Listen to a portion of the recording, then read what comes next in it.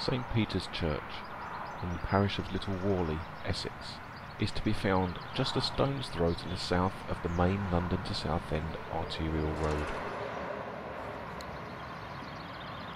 St. Peter's is a fairly small church, with a brick west tower built in 1718, as is apparent by a carved stone on its west face. Much of the church has been rebuilt using red brick during a 19th century restoration. The chancel, however, dates from the early 16th century, and there is still much of the original 15th century ragstone nave in existence. The timber south porch dates from around 1500.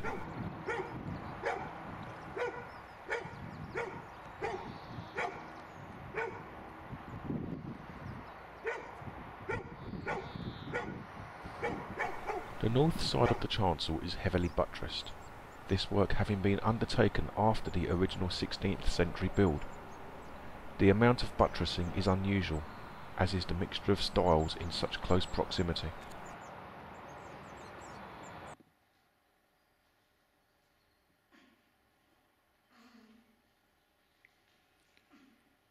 Inside, the lancet windows in the east wall are imposing, and the box pews add to the antiquated appeal of this church.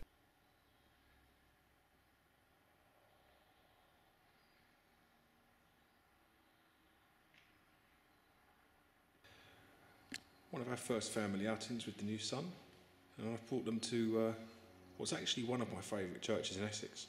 And it doesn't really look like a great deal, but that's kind of a lot of the appeal to me. You look at the floor stones, absolutely covered in mould and mildew from the damp. This church is pretty old and it's in need of some work, but it's obviously loved because it's still in use. In some ways, it's quite parallel with some of the redundant churches you might go and see. The smell in here is rescindent of those churches, but it's got some fine monuments in it. This one here could almost be found in one of the much bigger churches in other parts of the county. The detail is incredible. Of course, being a small church, there are chairs to fall over when you're not looking and when you're filming. Lovely arms at the top.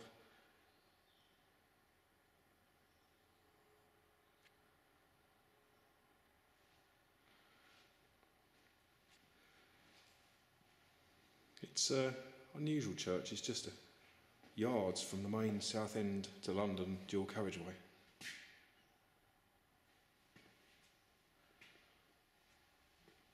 But worth a visit.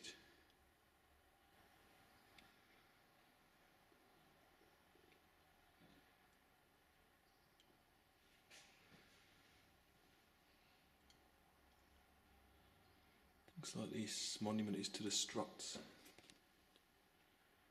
Dorothy Strutt being one of them.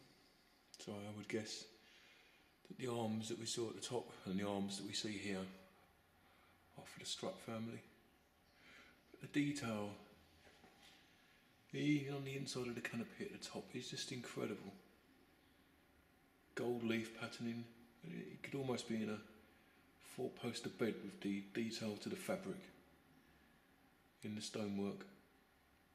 And the monument on the south side of the chancel says, "Here lieth the body of Dame Mary Strutt, daughter and heir of Thomas Chapman of London Esquire, who departed life on the 4th of August 1658 at the rather sorry age of 32.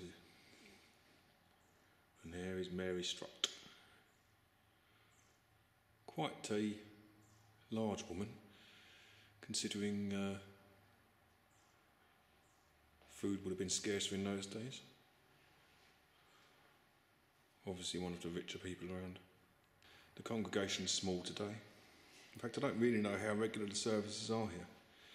But there's two people at the back of the church today, very special to me.